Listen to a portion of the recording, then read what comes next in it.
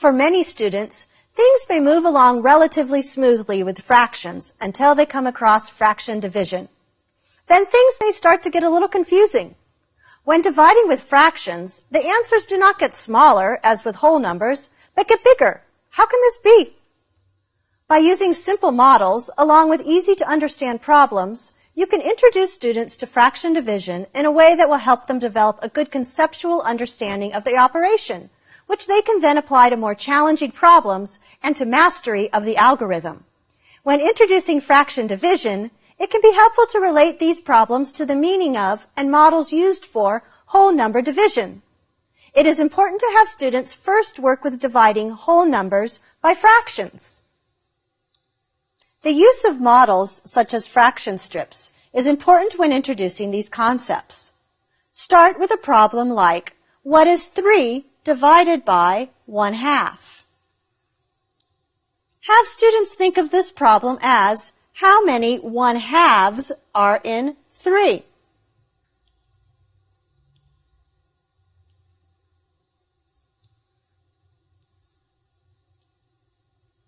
Using the fraction strips, students can see that there are 6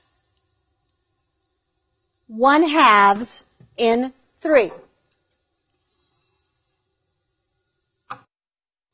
As students become comfortable with the basic meaning of whole number by fraction division, you can introduce the flip and multiply procedure of using the reciprocal of the divisor and multiplying.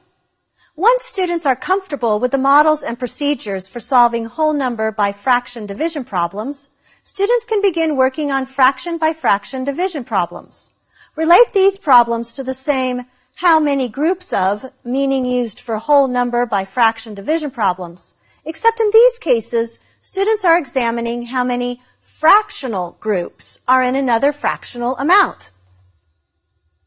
For example, using models such as fraction strips, have students solve problems such as 1/2 divided by 1/4. Students can think of 1/2 divided by 1/4 as how many sets of 1/4s are in 1/2.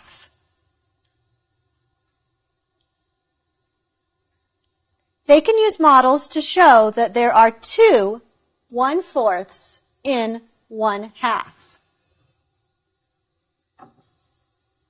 As with whole number by fraction division, you may introduce students to the algorithm that can be used to solve fraction by fraction division after students are comfortable modeling these problems. Many students may struggle with fraction division. By taking time to work with concrete models, you can help them start with a solid understanding of this operation, which they can apply to more difficult problems with greater success.